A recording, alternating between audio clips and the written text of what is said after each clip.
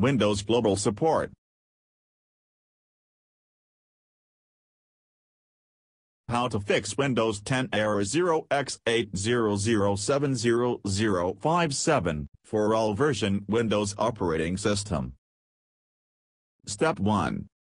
Click on Update and Security in Settings. Step 2. Search for Update, and open Check for Updates. Step 3. Now look for an option saying Learn More. Clicking on it would open a link on your default browser. Step 4. Click on Get the Anniversary Update now. Step 5.